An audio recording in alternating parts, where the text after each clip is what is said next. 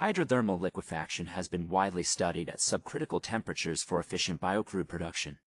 Researchers have found that even at temperatures lower than the water's critical point, reasonable yields can still be achieved with diverse biomass types.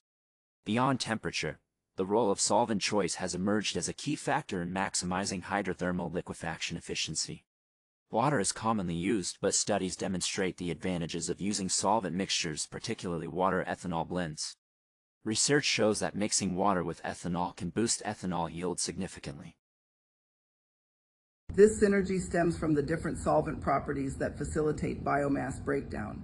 Water's high polarity promotes protonation, aiding in the hydrocracking of complex biomass molecules, while ethanol prevents repolymerization by acting as a radical scavenger, reducing char formation. Other solvents such as isopropanol and ethyl acetate also influence yields, with their effects varying depending on their polarity.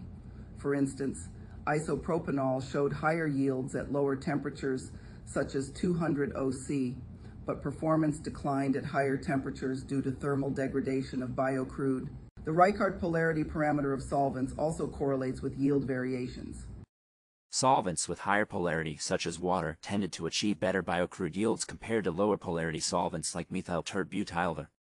Future research should investigate the interplay between co-solvents, varying temperature conditions, and their collective impact on biocrude yield. This could reveal ideal conditions for scaling hydrothermal liquefaction with mixed solvents to achieve higher yields while minimizing environmental and economic costs. Such optimizations could significantly enhance the practical application of hydrothermal liquefaction for large-scale biocrude production.